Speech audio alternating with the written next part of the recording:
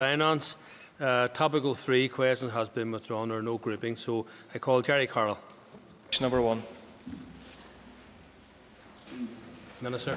A cut in corporation tax would only be possible if it was affordable, which is not at this time, given the very constrained budgetary position that we face. In addition, the political and economic landscape has changed significantly since this commitment was included in the Stormont House Agreement in 2014. Since then, we have had Brexit. The headline British rate has been reduced, and we have had successive years of austerity, which has further impacted on our ability to fund essential public services. Therefore, cutting corporation tax is not something I am considering at this time. Jerry Carroll, supplementary. Thanks, Mr. Speaker. I thank the Minister for his answer. The Minister's party has championed tax harmonisation across the island for a number of years now. Given that he has abandoned plans to reduce corporation tax in the north, does he now support an increase in corporation tax in the south in order to harmonise the rate north and south? Well, the member will know we are dealing with different economic circumstances north and south, different availability of public finances north and south, different ability to raise our own revenues north and south. So we are not comparing apples with oranges here. The reality is that this proposition was envisaged at a time when the rate in Britain was 21%. It was envisaged at a time before Brexit. It was envisaged at a time before the full cumulative impact of austerity has made it, in my opinion, and it's my opinion as the Minister for Finance, has made it unaffordable to this executive, and so that remains my position. I call Sinead McLaughlin. Thank you. Will the Minister confirm that the new fiscal powers for Northern Ireland are needed, but they must be made in the context of properly thought through economic strategy that seeks to deepen the all-island economy while also protecting trade with Britain? Yes, I agree with the member in relation to that. Of course, economic policy needs to be carefully thought through. We also need to have sufficient data to make sure that economic policy is based on fact and on evidence. And I had that discussion with the Chief Secretary of the Treasury this morning about our access to data. But of course, I have a signal that I want to consider the creation of a fiscal commission, which will look at the idea of additional economic powers and revenue-raising powers for this executive, and I intend to bring forward work on that in the near future. Here from McCann. I call from McCann. And I would like to ask the Minister if he has had any engagement with the British Treasury regarding our passenger duty. Well, I had engagement this morning. Actually, I'm just back from London today, and one of the issues that we did, along with the Scottish and Welsh finance ministers, we raised a range of issues, primarily in and around EU funding, but also in relation to the budget that will happen in Britain tomorrow. And I did take the opportunity to raise with the Treasury the issue of air passenger duty and the impact it has here in terms of connectivity, and to ensure that the Treasury were aware of the particular challenges that there are for regions like this in relation to connectivity with air passenger duty. Moving on, and I call Mervyn Storey. Question number 2. While not limited to mental health, the civil service recruitment process provides the opportunity to request adjustments due to disability at the application, selection and appointment stages. Fitness for post assessments may also be carried out where a special level of fitness is required to carry out the duties of the post, for example, all prison grades. In cases where mental health issues constitute a disability, line managers consider reasonable adjustments when dealing with underperformance or unsatisfactory performance. Staff moving to a new role may require fitness for post assessment depending on the duties of their new post. Mervyn Storey, supplementary.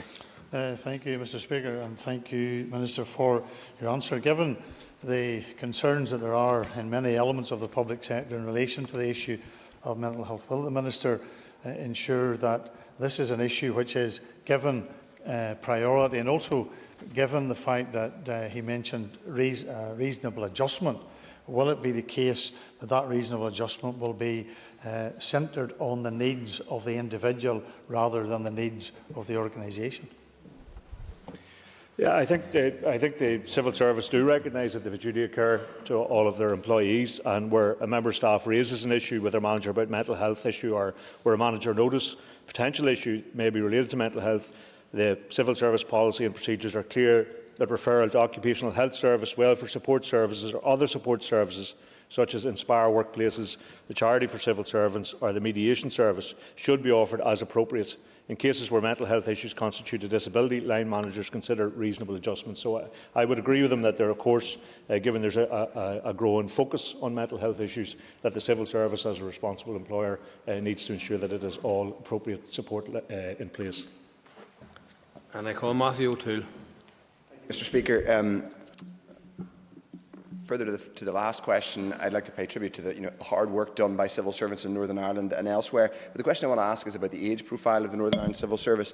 In 2018, just 0.5% of the Northern Ireland Civil Service was under the age of 25. Mr. Speaker, I think we face a crisis in terms of the age profile of our civil service. Going forward, will the Minister urgently prioritise lowering the age profile of our civil service, not because they're not hard-working, but in order to deal with the challenges that face us, not least Brexit, but also the climate emergency and a variety of other things? We need to have a younger age profile in our civil service. Well, I think it's certainly desirable that you have a very balanced, in terms of gender and age profile, workforce in relation to civil service.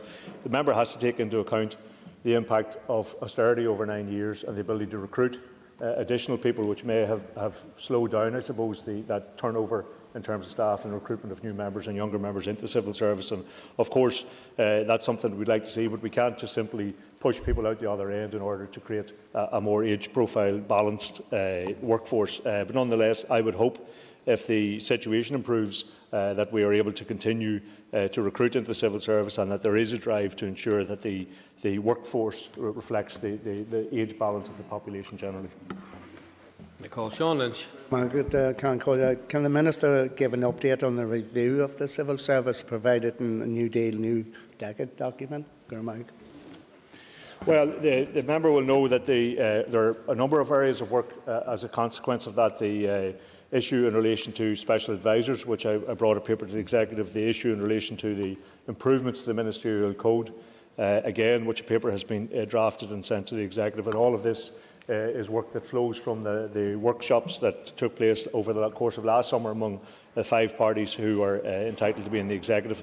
And the Civil Service Code is currently in process of being developed, and obviously we will want, as with all of these codes and the development of greater transparency and accountability and scrutiny, we'll want to take account of what the report this Friday recommends as well, and make sure that that's factored into any development of that. Moving on, I call Trevor Clark. Question number 3. I've had a number of meetings with the Treasury over the last few weeks, including as recently as this morning. I had made the previous Chief Secretary of the Treasury, now Chancellor Rishi Sunak, aware that the cost of delivering the priorities set out in New Decade, New Approach far outweigh the funding package set out by the British Government. This conversation has continued with the new Chief Secretary of the Treasury. I am also continuing to seek the reinstatement of the outstanding £240 million of Confidence Supply funding. Trevor Clark, supplementary. Thank you very much, Mr. Speaker, and can I thank the Minister for his answer. Given we've heard you, Minister, citing so many times the pressures currently on the budgets, how then will you, as the Finance Minister, decide what takes priority in relation to the New Decade, New Approach document, or what just drops off? Well, it will be for the Executive to decide the priorities, and a number of the projects, and I have to say, I'm sure the member will be aware that the commitments which were given in the New Decade, New Approach document were not commitments, weren't part of some wish list that the parties just threw into the mix. They were carefully worked through between all of the parties, senior civil servants from the Northern Ireland Office, senior civil servants from the departments here, including the head of the civil service. So those approaches focused primarily on reform in relation to health, in relation to education, in relation to justice, and to try and ensure that we had adequate support to bring forward those programmes. So this wasn't just something that was grasped out of the air. So the Executive agreed those priorities, and if we continue to fall short, and I have not given up in terms of trying to secure that fund, and I will continue to engage with the British Treasury in relation to that, but if the funding package that's available, the priorities then attached to that will be decided by the Executive as a whole. I call John O'Dowd. Thank you, Cairn-Collier. The Minister, in response to Mr Clark's question, referred to the outstanding £240 million from the Confidence and Supply deal. Can the Minister Tallaght House if that money has been withdrawn by the British Government? Well, as such, what we have had is a verbal report from a previous British Secretary of State to say that that money no longer existed, even though there had been an agreement with his government to reprofile some of that, particularly in relation to broadband funding. There's also some element of in relation to mental health issues and an element in relation to deprivation. So there are obviously very key projects and ones which would attract a widespread degree of support across this House. We've had that verbal report. We have not managed to have that confirmed from the Treasury. The NIO have been singularly unhelpful in trying to ensure that we secure this money, or indeed the money they committed to in the New Decade New Approach. But nonetheless, we continue to pursue that case with the Treasury. I call Jim Allister. Has the Minister's officials yet costed out everything that's in New Decade New Approach? And if so, what is that total figure? And is the extra money still standing at only $760 million? Yes, as has been outlined in the package from the Secretary of State, where he outlined what he declared was $2 billion. $1 billion of that, as the member will know, is Barnett consequences, which would have come to us anyway. Of the other billion, which they declared to be new money, about 240,000 of that would have to compensate for the money they have removed from confidence supply. So that leaves about $750 million. The work undertaken within the departments has identified resource scale costs in relation to New Approach in 2020 to 21, amounting to $1.2 billion resource and $0.6 billion capital. Departments have estimated the total cost of time-bound interventions to be $1.5 billion resource and $7.5 billion capital, with the annual cost of continued intervention estimated at $1.2 billion resource and $0.3 billion capital DEL. Clearly, that is significantly above the financial package set out by the previous Secretary of State. Call John Blair. Thank you, Mr. Speaker. Can I ask, Mr. Speaker, if the Minister is seeking this additional funding from Treasury on the basis of a package of agreed reforms? Well, I think it was very clear, as I say, the parties to that discussion at the end of the negotiations to re-establish these institutions were very clear. All of the parties, as were the senior civil servants that we were talking to, about the money that was required and the purpose for it. And the core purpose of it was in relation to reform. So that's the case. We have had that costed, and we have presented that to the Treasury in relation to the commitments that the British Government at that time made, and which it has not lived up to since. I call Patsy McGlone. Following the UK budget the coming Wednesday, what chance will the Minister have, or when will he have that opportunity to update the Assembly on its consequences, please? Well, intention is to be talking, as I said, to respond to earlier questions. I did have a meeting with the Chief Secretary of the Treasury this morning in London, along with the Scottish and the Welsh Finance Ministers, and there are a range of issues put to them. There will be contact between myself and the Treasury tomorrow when the budget is announced to get a sense of what consequences might flow from it to us. Obviously, I will have to then bring budget propositions. As the member will know, we delayed the budget until we were sure of what may emerge from tomorrow's budget in Britain. And then I would have to bring propositions around that to the Executive to try and agree a budget. The intention is to bring that back to this House for debate and approval on the 30th of March. Moving on, I call Christopher Stalford. Question number 4, sir. My understanding of land banking is the practice of speculator acquiring land and then holding on to it without taking any action to develop it or to make use of it. I am sure that many members will be aware of this practice as acting as a blockage to much-needed development in their own constituencies. The reasons for developers acquiring and holding land are varied. It is important to point out that site assembly is an important and legitimate part of the development process. For example, social housing providers assemble land for the purposes of new housing development. I would not wish to do anything that would discourage the assembly of sites for socially beneficial development. However, there are cases of land banking which do not deliver any benefits, such as when a developer buys land simply to speculate on capital gains and does not have any genuine intention of bringing forward a development. I want to look at options available to address the damaging forms of land banking and encourage development to be brought forward quickly. Christopher Stalford, supplementary. I'm very grateful to the Minister for his answer, because it addresses precisely the concern that I have, particularly in inner-city Belfast areas where there is a dire need for increased social housing building, but we have a situation where private developers are engaging in exactly the sort of practice that the Minister has outlined. I wonder, has the Department considered, or is in the process of considering, some sort of a levy upon holding land like this in order to encourage private developers to release it for public use? Well, I am aware, as the member has outlined, of one site in the Donegal Pass area that's being acquired by a nominated housing association with funding provided through the Executive's Office's Urban Village initiatives, and the transfer is anticipated completed this year. But in relation to the broader question, of course, as I say, there is genuine acquiring of land and pooling of land for intended development, and there is the issue which very largely affects urban areas, and particularly inner city areas where land is speculated upon and acquired and sat on in order to see what the conditions of the market do.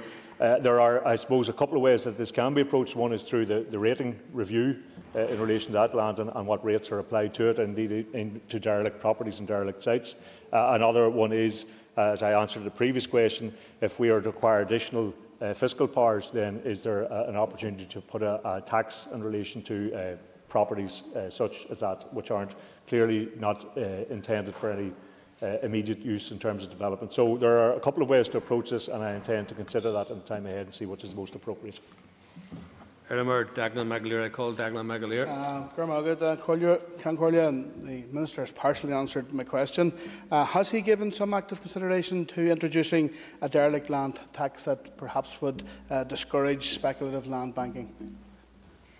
Well, I think that, as I said in the previous answer, I think that practice where you can clearly identify that that's what's going on, and as I say, we need to be certain that that is actually what's happening then. Of course, I think it is something because we have a need for social housing, we have a need to ensure development, particularly in our urban areas, for housing, and to make sure that land isn't sat on and becomes a blight then to the communities in which it's located. So, of course, that may be one option in terms of derelict land tax. What we have to do is to bring forward a fiscal commission to look at the additional revenue-raising powers that the Executive might have. As I say, the other way to address this may be as part of the broader rates review to see how that land can be brought in under that. I call Joanne Bunting. Mr. Speaker, question 5, please. The hospitality sector is very important to the economy here, and as an Executive we want to do all we can to support it. However, it also needs to be recognised that it pays 3% of all business rates, and that currently 60% of pubs benefit from rate relief through the small business rate relief. Going forward, I will be considering the options for all relief provisions for 2021 and beyond in the context of the business rates consultation and the wider budget issues that face us as an Executive. If not already done so, I would encourage any hospitality proprietor unhappy with the proposed revaluation assessment to raise the matter with the Land and Property Service in my department. Joanne Bunting, supplementary. Thank you, Mr. Speaker, and I thank the Minister for his answer, although I'm still not clear whether or not his department has given consideration to mitigation members. If he has, I'd be grateful if he would outline what those mitigation measures may be, and also to indicate whether or not he'd be willing to meet representatives from the sector to address this problem directly. Well, as I said, 60% of pubs benefit from the small business rate relief scheme already. I have met representatives from the hospitality sector, both hotels and pubs. I think an arrangement to meet them again in the near future to discuss these issues.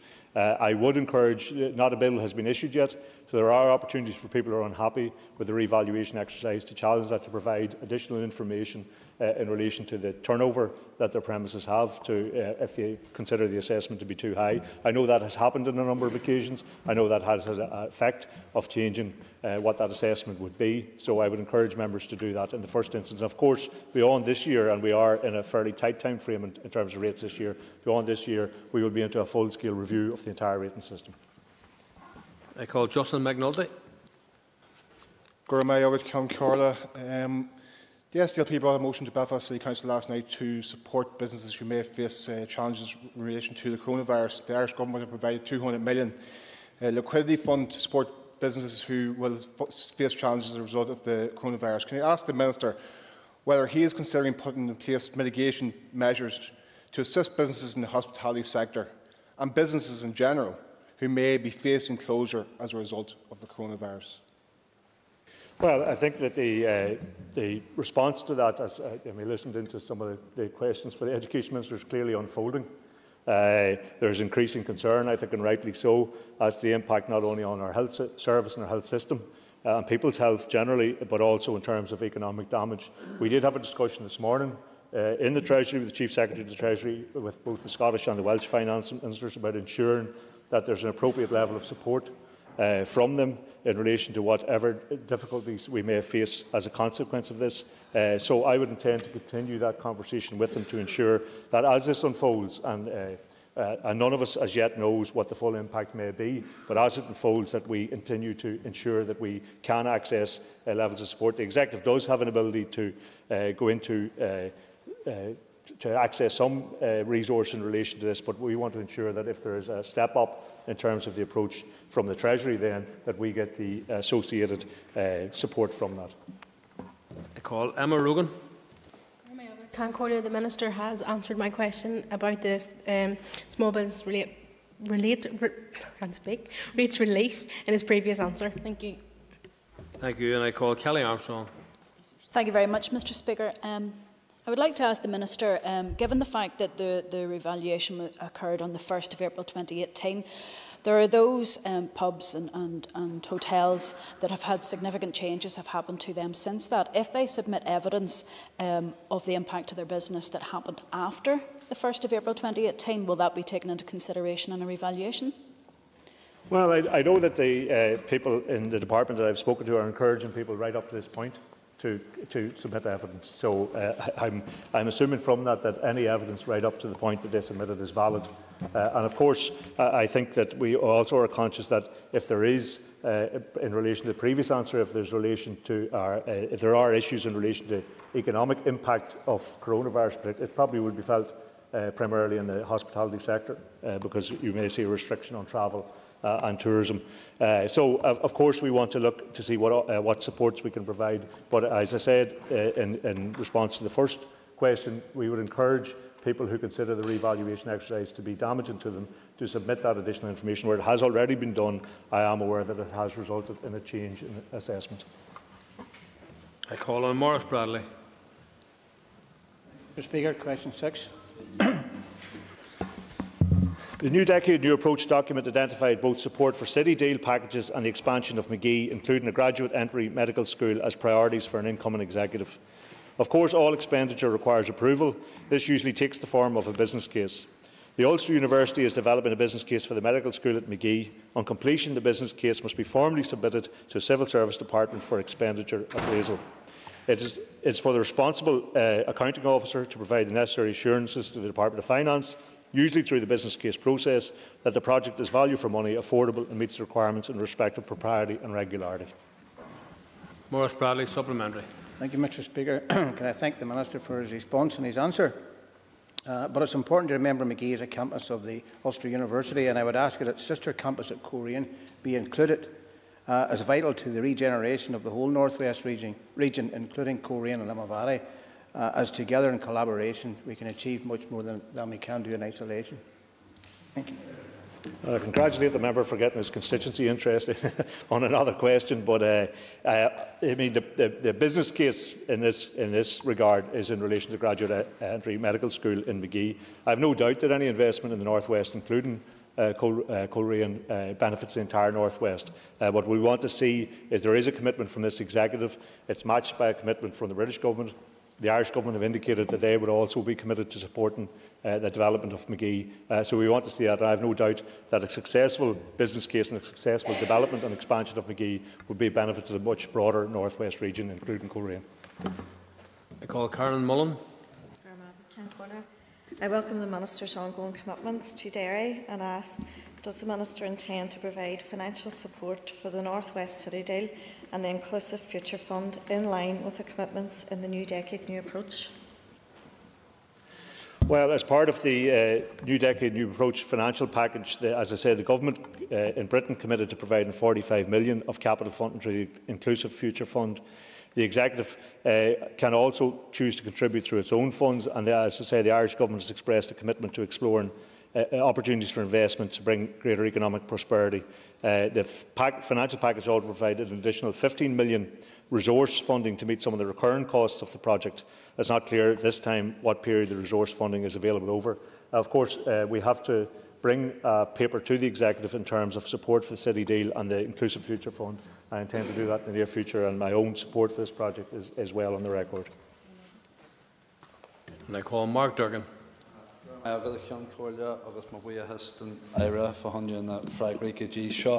the Minister for his answer until now. I welcome the fact that this paper will be brought to the Executive soon. It's always been anticipated that the Executive would need to match fund what had been announced by the UK Government last May. Can the Minister give a commitment to work with other Executive colleagues collaboratively in other ways that might help address the economic and infrastructural deficit in the North West?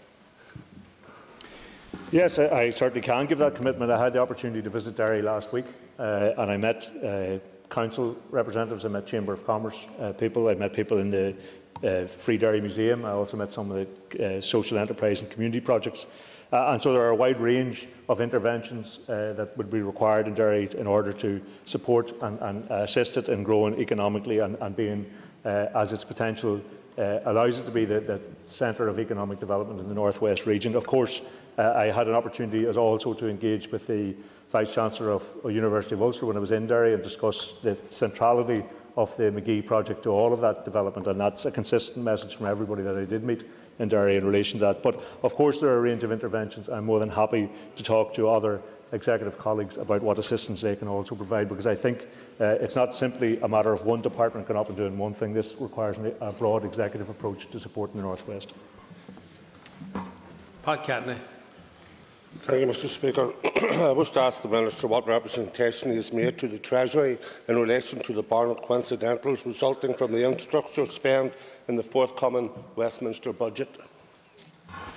Well, as I have said in response to some earlier questions, I have just returned from a meeting with the Chief Secretary of the Treasury and with the Scottish and Welsh counterparts this morning, where the budget was discussed. The member might be aware that Barnett consequentials are received when new funding is announced by the British Government.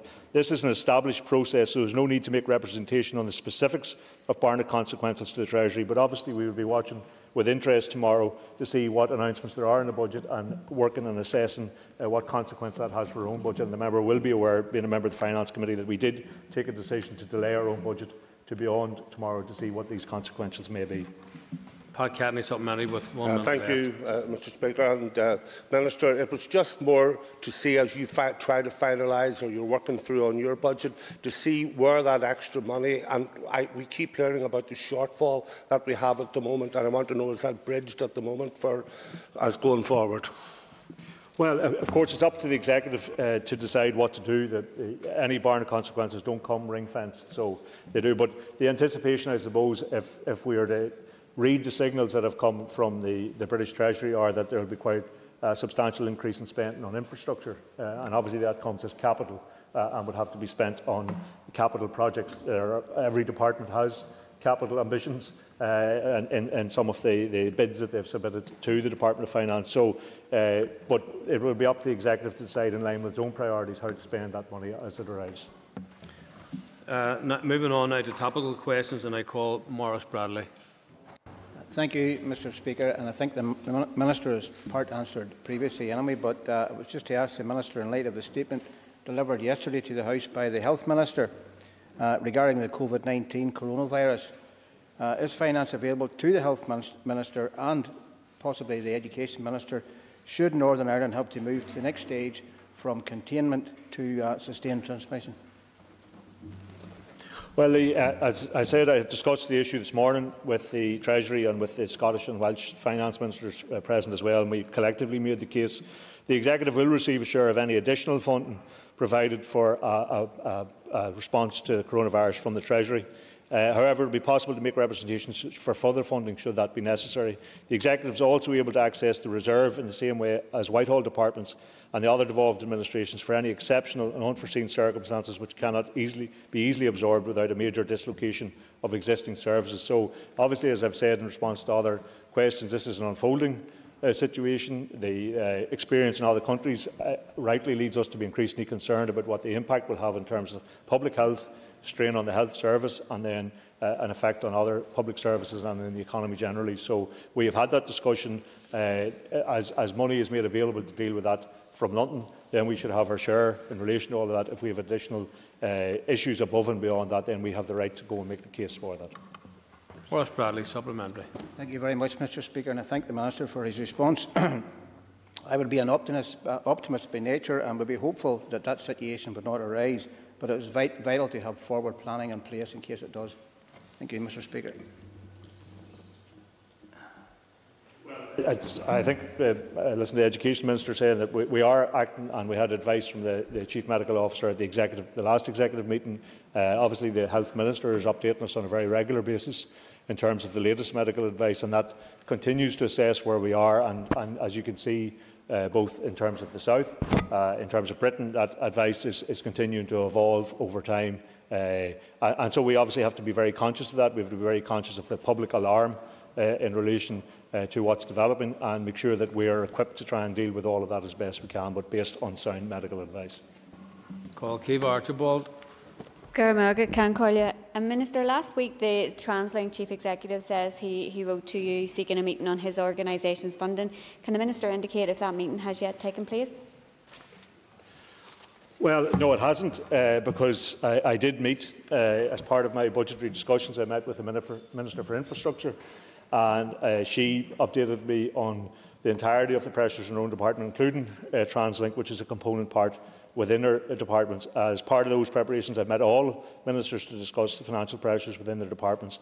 It will then be for the executive as a whole to agree the departmental allocations as part of the budget. And it's my preference, of course, that the financial pressures which all departments are subject to are discussed and addressed in a collegiate and collective way. So I haven't undertaken the practice of meeting component parts of any department. It's up to the Minister responsible for that to make the case for her particular area. Keith Archibald, supplementary. I thank the Minister for his response. Minister, you said that you have discussed the financial pressures with the various departments. Could you outline what the scale of the collective financial pressure facing the Executive is? Well, if you assessment of all of the inescapable pressures that there have been presented by all of the departments, there's a shortfall of 600 million. That's before you even factor in the commitments under the New Decade New Approach agreement, which have yet to be accepted and delivered upon by the British Government. I call Mervyn Storey. Thank you, Mr. Speaker. The Minister made reference to the fact that he was with the Treasury earlier on today, and will he inform the House as to what conversations he's had with the Treasury in relation to meeting the commitment in the political agreement to increase the numbers of the PSNI? Because obviously we hear a lot from members in regards to their commitment to Patton, and Patton, of course, indicated that in peace times, and we have had, unfortunately, those who are still prepared to murder on our streets. Will the Minister be able to say that the commitment to 7,500 officers will be met and it will be delivered as in the political agreement? Well, the job I've been tasked with by the Executive is to go and secure the commitments that were made by the British Government as part of the New Decade New Approach document. That's what we've been trying to do. That's across a whole range of pressures, and as I say, proposals which were carefully worked through, were encouraged by the NIO at the time to be brought forward with a very strong indication that they would be delivered upon if an agreement was possible, and all parties acted in good faith in relation to that. And in our sense, we've lived up to the political commitments that we made in relation to the New Decade New Approach. If we were to have the kind of same blasé approach to living up to commitments as the British Government did, this institution wouldn't be sitting here today discussing these matters. So parties lived up to their commitments, and it's up to the Government to live up to their own commitments. Those are across a range of areas, as I indicated earlier, in relation to health transformation, in relation to education transformation, also in relation to justice transformation. I know there's a specific reference to an additional, I think, 700 police officers. And of course, what I'm trying to do is secure the commitments that were made so we can deliver across all of those areas. Mervyn Storey, supplementary. Thank the Minister. He will also be aware of the Audit Office today making reference to the fact that there is an additional 500 million pressure on injury and duty payments in relation to pensions. This comes in the back of the Schofield report, which was in the hands of the then Justice Minister David Ford, which unfortunately it seems as though hasn't been enacted in the way that it should have been, and therefore we have today still a pressure of 500 million. When you put all that together, Minister, with the existing pressures that the Police Service of Northern Ireland face, how do you see the Executive prioritising, given the fact that the New Decade, New Approach says we will? It's not aspirational, it's not, as some other parts of the document are, less than woolly. It actually states we will increase the numbers to 7,500. Yeah, and can I remind the member, I probably will not need to, that document was written by both governments. It wasn't written by the political parties of the Executive, it was written by both governments. So the we will was a commitment from both governments, primarily in the case of the additional police personnel was a commitment from the British Government. And that's why I think it's important that they live up to those commitments. It's not acceptable for 2 parties, or 5 parties and 2 governments to come to an agreement and one government to decide that they don't need to honour the commitments that they made to that. I call Paula Bradley. Thank you, Mr. Speaker. And during question time yesterday with the Minister of Communities, there was a debate around housing and the Housing Executive going forward. And she had mentioned that she had had conversations with yourself, and you've also said in question time today about conversations with Treasury. We know the importance in our Housing Executive going forward, being able to borrow, and also the debt that it's in. Just if you could give us an update on that.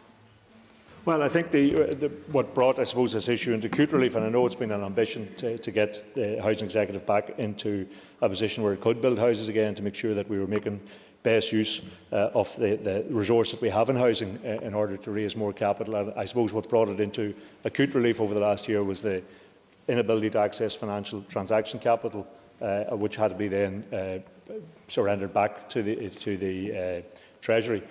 So, of course, I'm working closely with the Minister for Communities. She has indicated that she wants to bring forward a proposition to deal with this so that they are in a position to access that capital. And I have undertaken to do all in relation to my own powers within my own department to support her and assist her in doing that, because I think it's important that we are able, not just for those who are in dire need of housing on the housing list, but for the economy generally, to be able to access that and to start to stimulate economic growth as well as build houses for those in need. Paula Bradley, supplementary. Thank you, Mr. Speaker, and can I thank the Minister for his detailed answer. And I know, again, I'm talking about Department of Communities, but you do have a strong part to play in going forward in this, and it's just asking for your commitment going forward. We have so many of our people who are in housing need and housing stress in all of our constituencies, and this issue needs addressed as a matter of priority.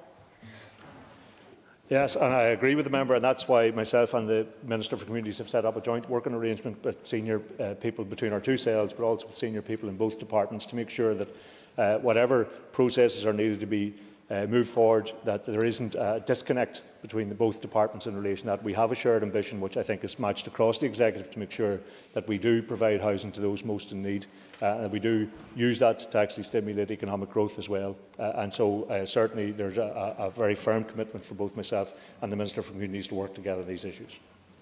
I call Jerry Carroll. Can the Minister detail what discussion he has initiated, if any, with his counterparts in Westminster about closing corporation tax loopholes which allow for evasion and avoidance to the tune of billions of pounds every single year in tax evasion and avoidance? Well, I think, as I had said to him in response to the previous question, I have not initiated any action on corporation tax. The power was not devolved. The circumstances, I believe, don't merit to be devolved in this instance. If there are issues of people using company law and various taxation loopholes to evade proper contributions from their business, it would be a crossover between both the Economy Department and the Finance Department. And if the member has evidence that he wishes to bring forward in relation to that, I would certainly be happy to take it up with Treasury officials. Jerry Carroll, supplementary. Thanks, Mr. Speaker. And the Minister will probably be aware tax evasion and avoidance stands at the tune of at least tens of billions of pounds every single year. Does the Minister agree that addressing this gap and tackling tax evasion and tax avoidance potentially allows for more money to be invested in our public services? Well, it does, but as tax is paid primarily to the British Treasury, that's where the money would go to if the avoidance and those loopholes are closed and the money is secured.